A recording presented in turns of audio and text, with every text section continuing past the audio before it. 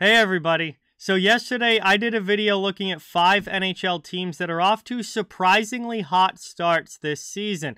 Teams that are playing really well, winning games, and overall exceeding expectations. If you haven't checked that video out yet, I definitely think that you should. But today, I want to look at the other side of that coin. The teams that have been disappointing so far this season, aren't playing that well, aren't winning enough games, and just haven't lived up to the expectations that I had for them before the season began. Now, obviously, there's still a lot of hockey left to be played. We're very early in the year, and all of these teams have plenty of time to turn things around, get on track, and eventually become the teams that everyone thought they were going to be. I'm just pointing out that so far this year, right now, they haven't been. So before we begin, this video is brought to you by Pirani's Hockey World. Pirani's is a huge online selection of name brand hockey equipment and apparel, all available at great prices and to be shipped right to your door.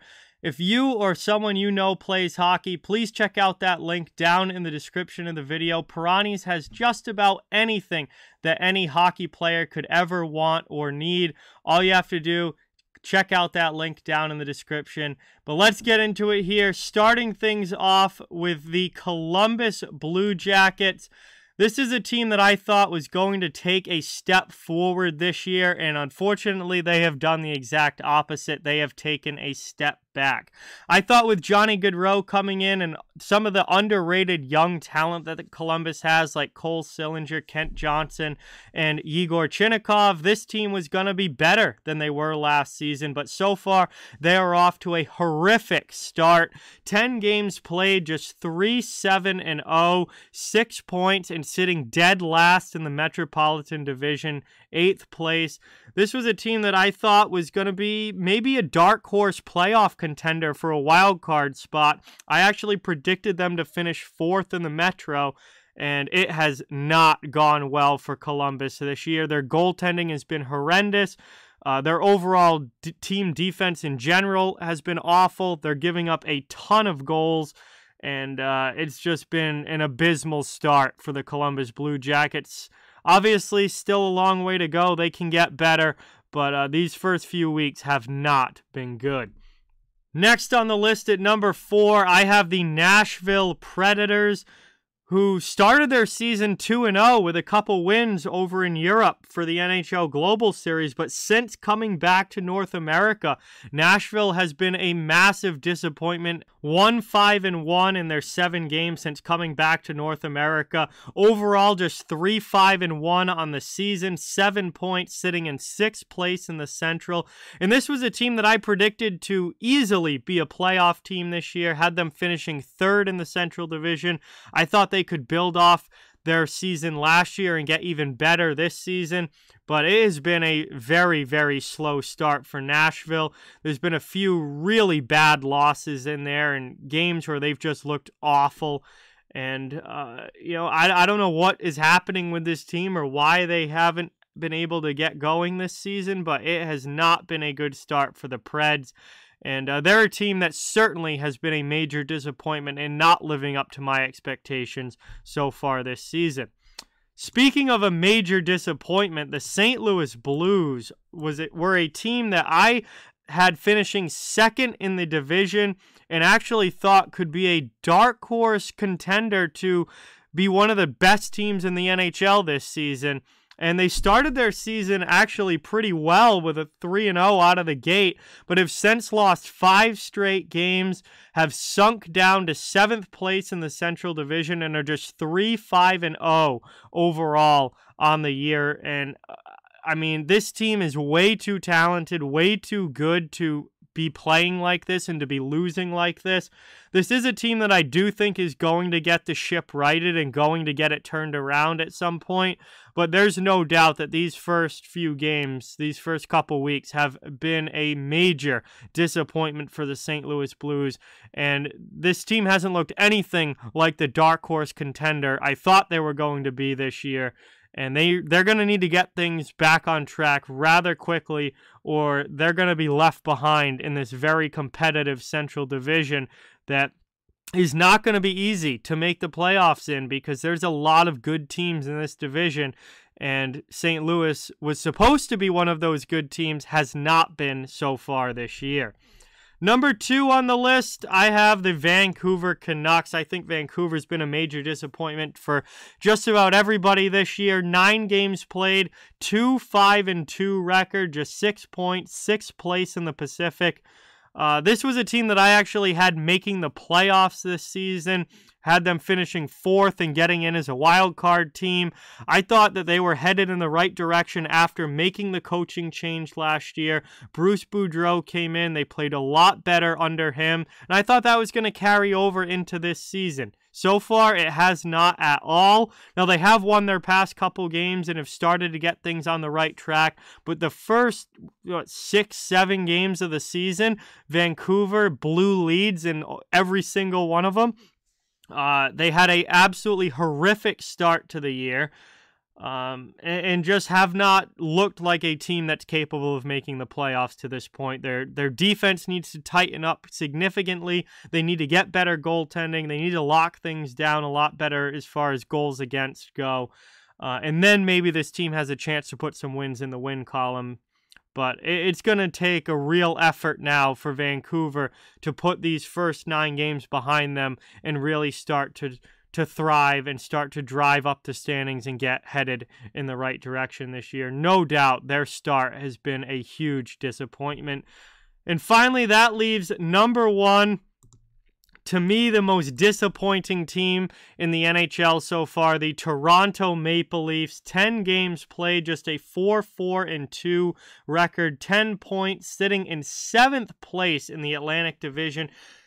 Imagine that, the Toronto Maple Leafs second to last in the division right now. And this was the team that I predicted to win the Atlantic back at the beginning of the year. Obviously has not gotten off to a good start. There's a lot of attention being paid now to Toronto. A lot of talk about their coach potentially being fired, Sheldon Keefe. It's just become an absolute horror show with the Maple Leafs these last couple of weeks. And, this is a team that has so much talent on it and is so good, or should be so good, that the expectations are sky high. And they haven't come close to living up to them to this point in the year. They've got some really, really bad losses against much inferior opponents. They've lost to Arizona. They've lost to the Ducks. They've lost to the Sharks, the Canadians, teams that this team should not be losing to. That is certainly not helped as far as the overall perception of this team goes. And it's not even what I thought would sink this team, sinking it right now. I thought if there's one thing that could be a major issue for Toronto and really ruin their season, it was goaltending. But goaltending hasn't been the problem for the Maple Leafs. Ilya Samsonov, even with Matt Murray out injured, has been very solid in net. His overall numbers are not bad this year, and he's giving the team a chance and really, keeping them in games. But it's really been the offense that has not shown up for the Maple Leafs, particularly their big superstars. Austin Matthews, Mitch Marner, John Tavares, Willie Nylander. These guys are not producing nearly enough for what they're expected to, and what they're being paid to. And they also have depth issues on the defensive side of things as well. So it's really been a tough start for Toronto. Obviously, they have a lot of time left to get things turned around. They're only 10 games into the season. They got 72 more to go. It's plenty of time. But something needs to change, and needs to change quickly with the Maple Leafs, or they're going to find themselves not fighting for the division lead, but fighting just to try and get into a playoff spot in an extremely improved and competitive Atlantic Division this year. So Toronto has definitely been a major, major disappointment so far this season. So those are the 5 teams that, in my opinion, have been the biggest disappointments in the NHL so far this year. Another honorable mention I want to talk about is the Colorado Avalanche. Colorado is just 4-4-1 to start their season, coming off of their Stanley Cup win. Obviously, expectations with the Avalanche are sky high. as the defending champs and once again expected to be one of the best teams in the league. However, I'm not super surprised that the Avs are off to a slower start. They had a lot of changes this offseason, losing Nazem Kadri, Darcy Kemper, and Andre Burakovsky. No Gabriel Landeskog so far this year because of injury, so they've lost a top-line winger in their captain. Changes in goaltending.